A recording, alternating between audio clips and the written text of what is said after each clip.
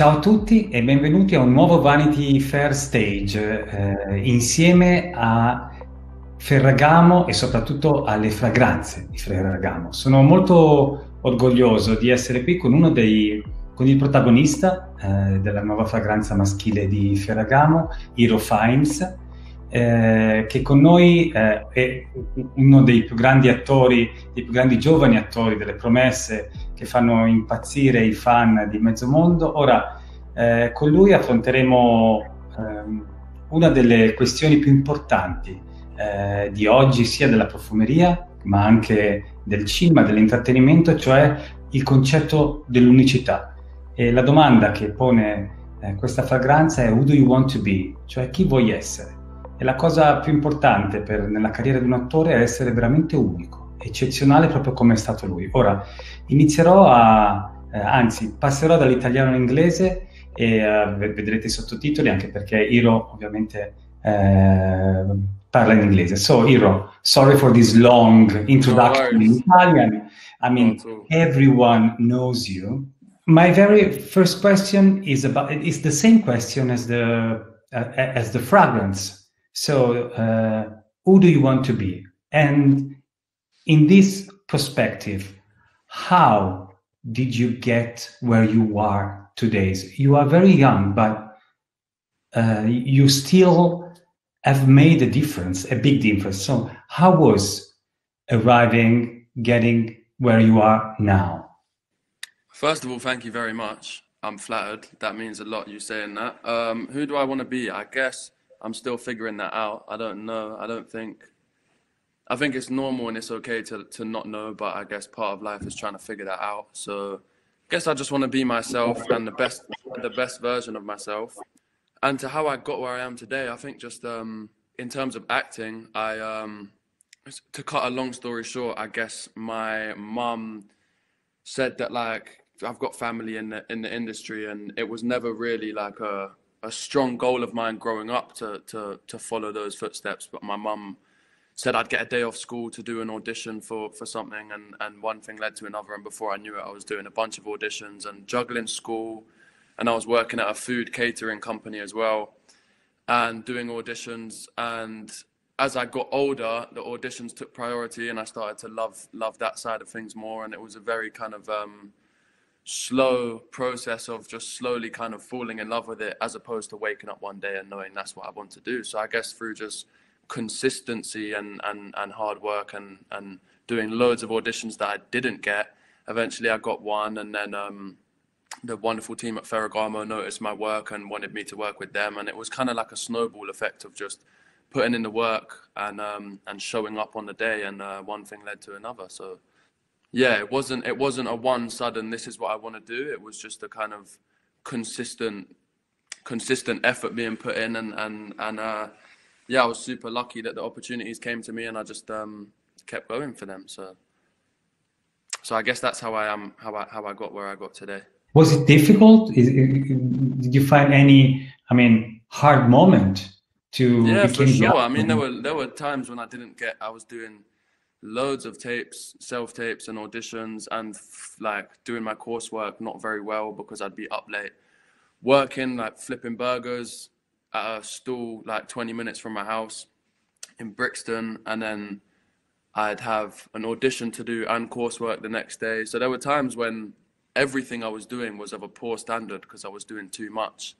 And I think you just have to be consistent and push through it and realize what your priorities are, and eventually things fall into place. So 100% there were difficult times. I've had so many no's for auditions and fashion stuff, and you really have to just forget about the no's and just keep going. And I guess I got lucky, and yeah, eventually things started to fall into place. But 100% there were tough times. You were mentioning your mother, and you come from a family of talents. What have you learned from them? Well, I guess I learned a lot from my mum just growing up, and my dad. But in terms of my uncles who do the same thing, who are actors as well, they're amazingly talented guys, and I really look up to them. But because my mum's part of a big family and they're all traveling and working, I haven't actually learned too much directly from them. I mean, I'd love to aspire to do the kind of things that they do on screen one day, but I haven't necessarily had one-on-one chats with them where they've taught me stuff, so I couldn't really share much that they've actually directly taught me. But I'm super lucky to have the family I have in this industry. It definitely helps a lot. You are the face of a fragrance, of Ferragamo men's fragrance. Is there any perfume that that was important in your life?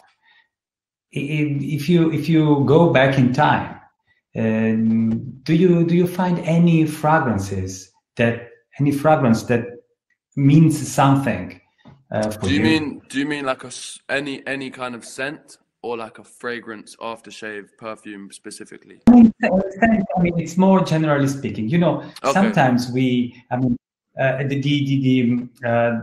the power of perfume is really Yeah. close to memories. So, Yeah, is there any sense? I was talking to someone the other day actually about how like powerful nostalgia is, and I think scent of all senses, smell definitely evokes the most sense of nostalgia. So for me, there's loads of things like the typical ones, like your mother's cooking and the smell of your house. I remember the smell of my year 6 classroom. Whenever I used to go back to that classroom, the smell would make me feel like I was back in that class. And so that's definitely a strong one for me. Yeah, mum's cooking is a big one as well. There's a smell, I can't remember what the name for it is, but I think it's around autumn when the leaves have fallen and it hasn't rained in a while. The first like rainfall kind of brings some scent out of the ground. That always makes me feel a bit nostalgic. It's like quite a common London smell when it rains after the leaves have fallen, and that always makes me think of home.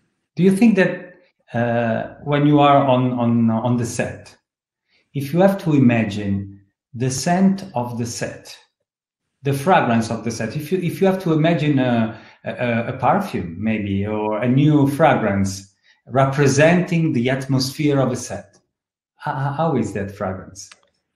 A set, usually, I guess sometimes you're on a location, so the set might correctly complement where you are. For example, I guess if you're on an oil rig and you're shooting on a genuine oil rig and it smells of oil, that's going to really help you get into character. But the majority of the time, it's just a kind of old, dusty storage-like smell, because a lot of the time sets won't be used for a while and people will be using, cutting wood. So there's a lot of sawdust around, and it's not a very glamorous. You might get the set decoration department might make a lovely set, but the smell may often contradict that level of glamour, and quite often it is nowhere near as glamorous smelling as you might imagine. But I guess that's the job of an actor, to ignore that if it doesn't match where the scene's supposed to be set. What did you think the first time that you that someone presented you the Ferragamo fragrance, men's fragrance? What did you think about? I thought the best thing about it was I really loved it, genuinely, from the first time I smelt it, which I believe was in New York the first time I smelt it. And I think the best thing about it was the balance. It's like it's super versatile. You could wear it on any occasion, but I think the fact that it kind of smells, I don't want to say it smells like rich in culture, but also fresh and youthful. I think there's oaky, woody tones and fresh citrusy tones, and I think they're the reasons for why it smells so well balanced with the old and the new, and that's what kind of makes it so versatile for any occasion. So I think the fact that it doesn't smell too much like one thing, but it's very well rounded, were my first impressions. Sometimes we think about people and we think about their fragrance. Is there anyone that impressed you? I mean, in a good way, of course, for its scent or her scent. My mum's friend Domi you could smell her a million miles away. Really? Like before she walks in the room, you can smell her coming, and not in a bad way, because some people use too much. I remember the boys' locker room at school used to just smell of like cheap deodorant all the time, so that's a less good example. But yeah, my mum's friend Domi used to smell her miles off. She had a lovely, I have no idea what the fragrance was, but it was a lovely fragrance she was wearing, probably Ferragamo if I had to guess. Going back to the concept of uniqueness, and speaking about movies, which are the best movies, the most unique movies that made you the actor that you are today, or the most important ones that have influenced you in a good way? It's a good question. I don't know if these would have been the reason that I started acting, but to throw some movies that feel unique to me, that made me or continue to make me want to act. Memento would be one of them. Donnie Darko would be another. Green Wow. Street, Green Street's another one. It's hard to, because now I'm not thinking of necessarily favorite films, but films I think are unique where there aren't other movies that are too similar. There's a French film called The Untouchables, which might be my favorite film ever, and I think that is super unique in the story it tries to tell. So there are a few to throw out there, but that's a very good but tough question to think of unique movies, because a lot of movies these days, if they're good, people want to recreate something similar, so they don't stay unique for long. But there's some movies that I think are unique that I really love, that inspire me to act and continue acting. You are one of the most admired young actors nowadays. Speaking Really? about, Thank you no, very no, much. yes, I of don't. course. Talking about your fans, I know that some of them made something very unique to get your attention. Can you tell me more about that? There's a lot. Actually, do you know what? One second. Someone actually sent me this while I'm out in Bulgaria filming at the moment, and someone sent me this. I had a dog pass away, a dog called Diesel, and Wow. someone sent me this, which is amazing. So I haven't yet got the time to properly thank them for it. But if they ever see this, I want to let them know how much I love this. This is my dog's name, Diesel. He passed away last year. So super lucky Wow. when you receive things like this. This is one gesture that I'll never forget. This is definitely going up on my wall when I get back. Wow. So and another thing, I had one fan. I was out in France with some friends, and one of my friends who wasn't directly with us at the time was somewhere else, but we were about to meet them.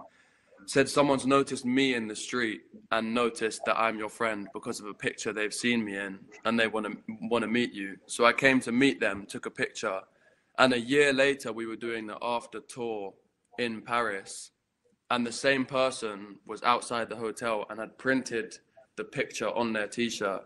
So saw me again a year later with the picture printed. So that's a pretty unique, crazy story.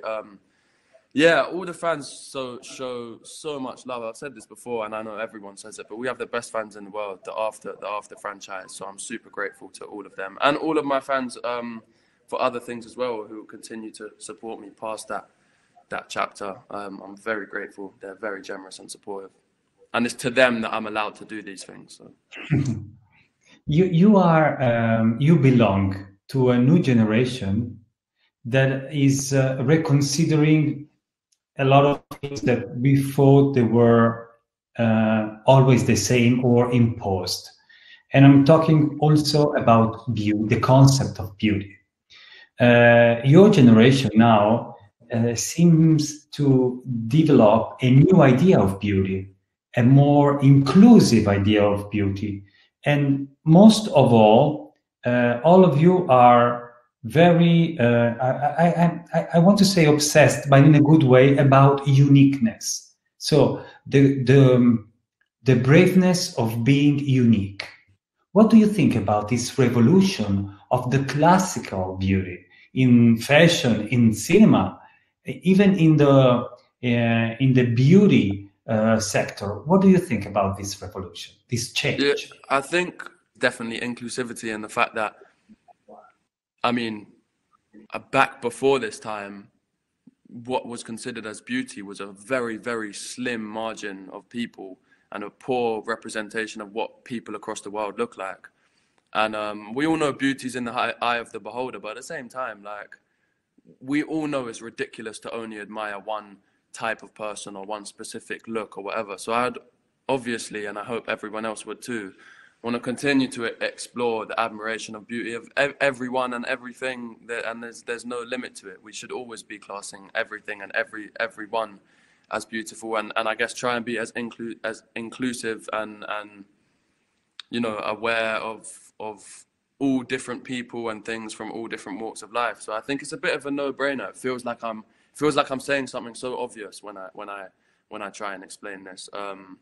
So yeah, big up everyone who's doing that in our generation. I think we should continue to do it because the old school vision of just it being like a white, pale, tall, skinny model is just ridiculous and outdated, and we should continue to celebrate everyone.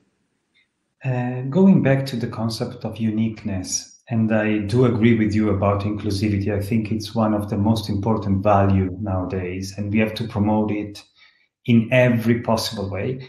But going back to uniqueness, when you read a new script or when someone is presenting you a new project, what is the thing that make you say, oh yes, this is the film that I want to do, this is the project that I want to be part of? What is that thing? It is constantly changing. There's never one thing or blueprint or rule book that I follow to what kind of projects or roles attract me. So it's constantly changing, and it's dependent on a number of things. But I think the main things being what projects I have done recently before that decision needs to be made, and where I'm at in my life. So I think as an actor, you want to constantly display your ability to portray a variety of characters.